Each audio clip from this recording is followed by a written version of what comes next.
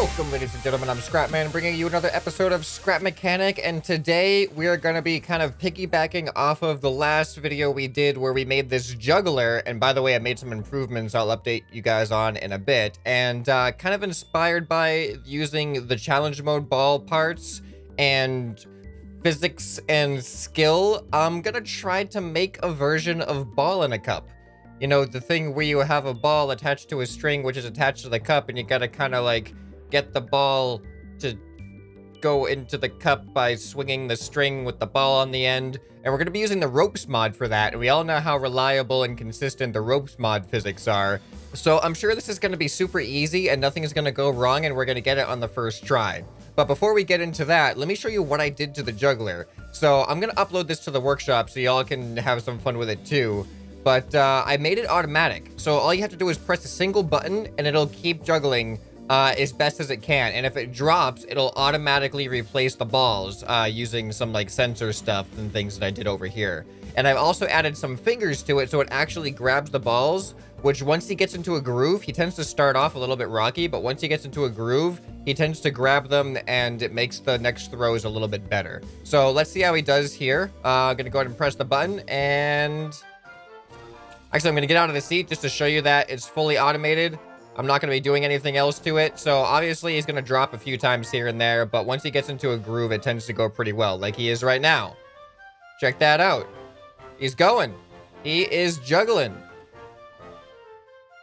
It's going pretty consistent too. I'm actually really impressed. I haven't been counting, but I'm pretty sure he broke the record from the last video, which was like 9. Oh, there goes a drop. Yep, he dropped one, but you can see he just replaced it. We're back to juggling 3 balls. Completely automatic with the press of a single button. And if you ever wondered what it looked like to juggle, then this is kind of the perspective here a little bit. Well, not entirely. You'd more be looking up than down. But here's a cool top-down perspective either way. And you can actually see the balls landing in there, except for that one. But there you go. We're back to juggling 3 again, even though he dropped 2. Yeah, so completely automatic. Really proud of this thing. I'll be uploading it to the workshop. Actually, you know what? Let's do it right now during this recording. So this is the auto version of the juggling robot called Juggling Robot Auto. So you just gotta weld this thing to the ground, press the button, let Freb, the juggling robot, get into a groove and enjoy the show and share. All right, there you go. Check out my workshop if you want to play with the juggling robot. Now let's get to ball in a cup. Now for this one, we're going to be using the ropes mod. All right, let me actually confirm. Can the ropes attach to the ball? I mean, there's no reason why the ropes shouldn't be able to attach to the ball. However, I think the ball itself only has like a single attachment point. So it might only be able to attach from a single position. And when it comes to the ball spawner, I don't know what position that's going to be as it spawns out of the spawner. Yeah, all right, that totally works. So now we need to make a cup with a handle, and I'm going to try to make a system so that a ball spawner will spawn the ball and attach automatically. I don't know how this is going to work, to be honest. But you know what? Let's start with the cup first, then we'll figure out the mechanisms to attach the ball and stuff. Now I'm going to make the cup as light as possible because we are going to be having to move and rotate the cup in order to swing the ball up into the cup. So we want to make sure that our bearings are going to be under minimal stress. All right, I think this is a good size cup here. So now let's, I hope this thing has a center point. I'm pretty sure this thing has a center point, right? Yeah, this thing, yeah, it's a center point. Good. Now we have a place to put the handle. And we're going to paint this thing bright red. All right, so this is what I got so far. So when the ball spawns in, it spawns in down there, it triggers the sensor, which is then going to make the rope attach to the ball automatically. So it's going to be really easy to set up as far as getting the ball attached to the cup. Now we have to do the hard part, which is creating some type of control mechanism to move the cup around in a way that this ball is going to be able to be swung up onto the cup. And I am not sure how to do that quite yet. I'm assuming I'm going to be using pistons. And we're going to have like a seat platform where we can see and control things from. Yeah, this isn't going to be easy. But hey, if we fail, it's okay because the ball is attached to a string, which is attached to the cup. The ball makes funny noises.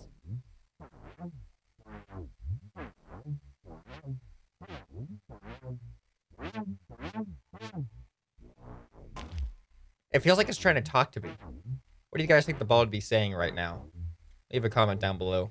So I'm thinking right now, there's a lot of different movements that we're going to need here. Actually, there's a lot of different combinations of movements that could work. It could even work with a horizontal movement, because if the ball is attached to a string down here and we just move horizontal and stop, it should, if we have enough momentum, go around and up if it's going fast enough. I don't know exactly how I want it to move, but I think it would be nice to be able to tilt the cup as well, just to feel like you have that level of control. So I'm going to put a bearing right here to create a tilting thing. And I think I'm going to make it simple and just put it on steering for the seat. Steering bearings tend to be pretty strong compared to like engine bearings or things like that.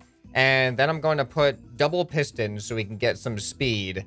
And we're going to see if this is sufficient. So basically what you can do is you can turn to tilt the cup this way. Then you can use the piston, or I'll turn the balls down here. You're going to use the piston to move the ball this way. And then as it swings, you can actually let go of the steering to give it a little boost and hopefully get it into the cup. Now, the issue is you're not going to have a lot of control over where the cup is going to be after. All right, ladies and gentlemen, we have our first prototype ball in the cup here. And I really don't know what to expect, to be honest. But like I was worried about, the steering bearing isn't as stable as I'd like. I mean, you can move it this way, but as you can see, it doesn't really settle in. So then when you release, it kind of waves back and forth, which to me is going to make it a little bit difficult to actually realistically use that. But we'll see what happens. So then you can also press this button to kind of move the ball or move the cup off to the side. So I'm hoping that with a combination of tilting the cup this way and then moving it and then tilting it back. Oh boy. Okay, so I actually tried to tilt it back while it was moving back and it didn't work. Oh, look what's happening to the cup or to the ball. All right, so well, this is oh, there we go. We got it up above the cup. Oh, and the ball also pulls the cup on the bearing, which might not be good. So the whole tilting the cup thing might actually be hurting us more than helping us. Oh, that looks like something might have happened there.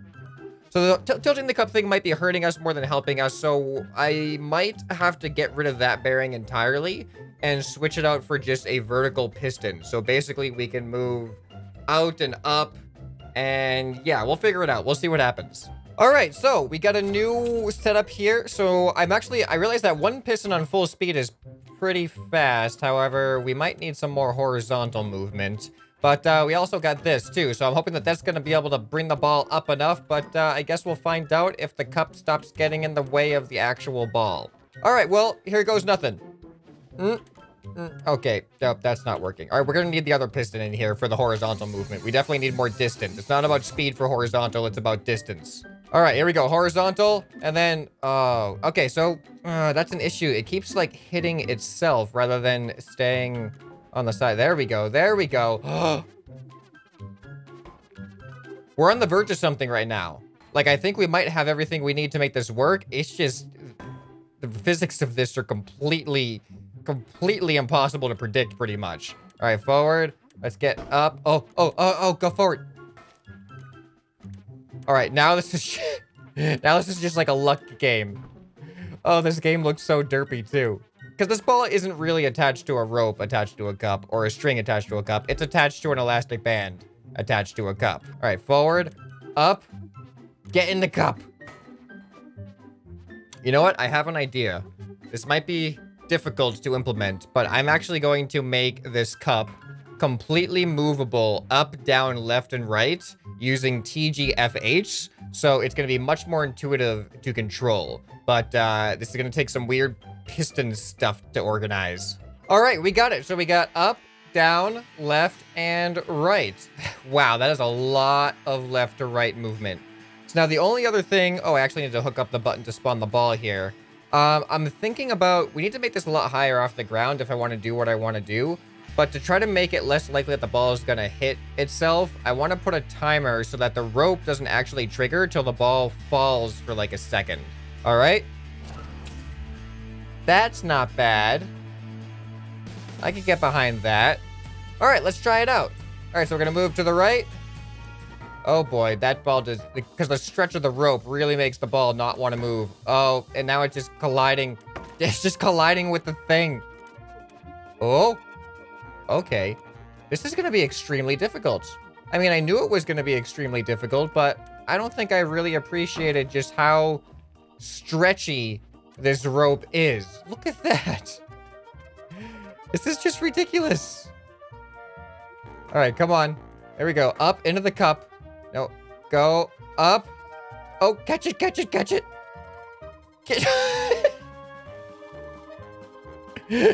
Imagine if I just got it from there. All right, now we're kind of off axis here. Oh, this is dangerous. I can't stop it. Okay, calm down. Calm down. You know what? I need to put a release button in here. That way, if you just want to start over, you can press the release button. The ball will drop. You can spawn a new one in. It'll be nice and calm. All right, what if we go left first, and then right, and then it hits us? I don't think there's anything we can do about the fact that it's going to keep coming back into us and hitting us. All right.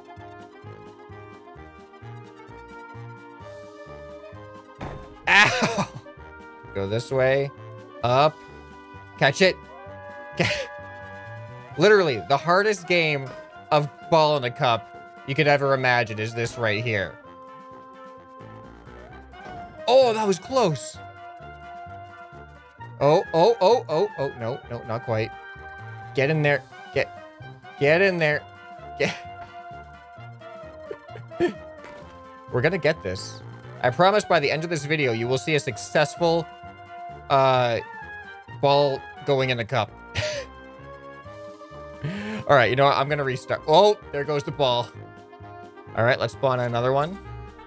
Okay. Is zooming in? No, this is a bet. Zooming in doesn't work very well with these seats. Actually, you know what? I don't need this type of seat anymore. Let's do a seat that works better since we're using only buttons. Toilet seat is the obvious choice here. All right, now we have a decent view here. Let's see if we can't do this. We're on a roll here. We're on a roll. Get in the thing. This is it. This is it. Okay. What if we don't do as much horizontal movement? What if we just go a little bit more vertical? Here, we'll let go of this ball. Goodbye. Spawn in a new one. All right, what if we just go a little bit horizontal? We'll just get the ball swinging back and forth. There we go. And then... Okay, it's not... Oh. Then up. Up. Up. Dang it. Up. Up. Up. Oh. This is good. This is good. This is good. Oh, that was close. Come on. That looks good. Oh! It worked. It actually worked. I cannot believe that just worked. Ready? Okay. All right. We can do this then. Let's bring it back out. Ready? It's going to go around. It's going to go up. Oop, up. Dang it. Up. Do I have that up one on max speed? I don't have it on max speed. What were we thinking? All right, now we're going to have a little bit more controllability going up and down. Oh, that was way too much. Way too much. Oh, boy. It's out of control now. What have we done? Calm down. Calm down. All right, we got to counteract it. Oh, counteract it. There we go. There we go. Show the ball who's boss. All right, the ball has calmed down a little bit. Give this another go. Oh, no way. All right, I'm figuring it out. I'm figuring out some tricks, some little tips and tricks of the trade to get the ball to be a little bit more controllable. So as the cup moves to the side, the ball kind of lags behind for a bit and then wants to go directly into it. But if you move it to the side and as it's coming into it, then you lift it up, then the ball kind of goes around and up. So let's try that again. See if I'm correct about this assumption. All right, we go, whoops, wrong buttons. Or we go to the right, then we lift up. Yeah, see, that is really close. Like, we might be able to get this here. I'm going to detach this ball. Let's spawn in a new one with a fresh kind of trajectory here. We're just littering the world with balls here. Not nearly as much as we did with the juggling, though. Oh, you see that? That was close. All right, right? Oops, this isn't good. Catch it. That was it again. All right, this is doable now. As I practice more, I'm getting better. I think I am getting better as I practice more, and that makes it even more fun. Like, this is turning out to actually be somewhat of a skill game and not just a pure luck randomness game. Okay, well, now we're getting into the randomness here. Okay, all right, let go of the ball. That ball's gone. I don't know where it went, but it's definitely gone. Okay, here goes nothing. All right, right, up. Get in there. Oh, man. I want to get that. I want to like spawn the ball in, and then my first attempt, I want to get it in the cup because I feel like that's doable. So if you're wondering what controls I'm using here, the first 4 buttons are set up to my flight controls, which actually makes it really intuitive. So I'm using TGFH as 1, 2, 3, 4. So if you look on your keyboard, TGFH is the same configuration as WASD. So essentially it's T to go up, G to go down, F to go left, and H to go right. And that just makes it really intuitive for my fingers here. All right, here we go. We reset. Let's see if we can do this. First try after the reset. First try after the reset. I don't know if you guys realize that how big of an accomplishment this feels like to me right now. Oh, can we do that again? Here. Oh, you know what we could do? We could actually disconnect that one. We could spawn another ball in. Well, we're just going to get rid of that ball once we go up, but let's try it anyway. I cannot believe that we just did it twice in a row. All right, let's get rid of that ball. Let's try a 3rd time in a row. Hat trick. We're going for the hat trick. Ball in a cup hat trick here. Oh, I messed it up. I just totally... No, that didn't count. That didn't count. I wasn't actually trying. All right. Hat trick take 2. All right, here we go. This way. Up. Guys, I think I found the method here. Here, let's disconnect that one, spawn in a new one. All right, here we go. This way, up. Oh, dang it. We didn't have enough backwards pull. But you got to be like a little bit more gentle. And this is totally doable. This way, up. Oh, no, no, no, no, no. What if we can go back around, then back up? Guys, this is way more easy than I thought it was. All right, no, I'm not going to say that. It's way less impossible than I thought it was. I think that is a more appropriate term here. All right, let's see if we can do this again. Another hat trick. Let's make this look good. Here we go. Everyone's watching. Oh, that was good. That was good. Okay, there's one. Now can we bring it out, back down, back up, and then back in? There's 2. Now out, back down, back up, and then back. Oh, that was so close to 3 in a row. Oh, I want to get that. I want to get 3 in a row. I don't know why I'm setting these goals for myself, but I just want to do it. All right, here we go. There's 1. Oh, all right. You know what? We're going straight for another. Oh, dang it. Ruined it. Ruined it. But that was a good first one. All right. Oh, look at that. What? What? No, get. All right. I'm going to do this. 3 catches. Same rope. Not even disconnecting and resetting. 3 catches in a row. Okay. Let's begin.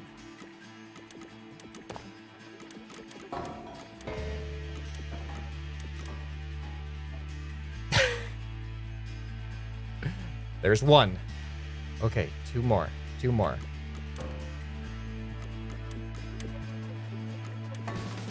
Dang it. Oh, man. Oh, I don't know if I can do this.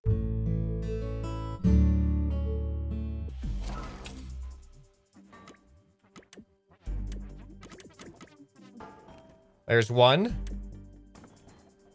All right, here we go. There's 2. Oh, man, please get this hat trick. Here we go.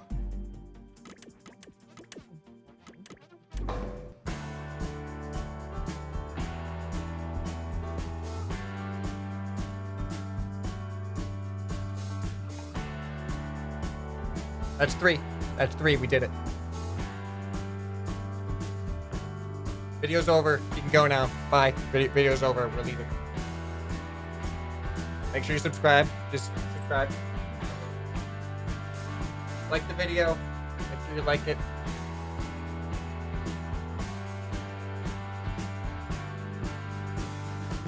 Go away.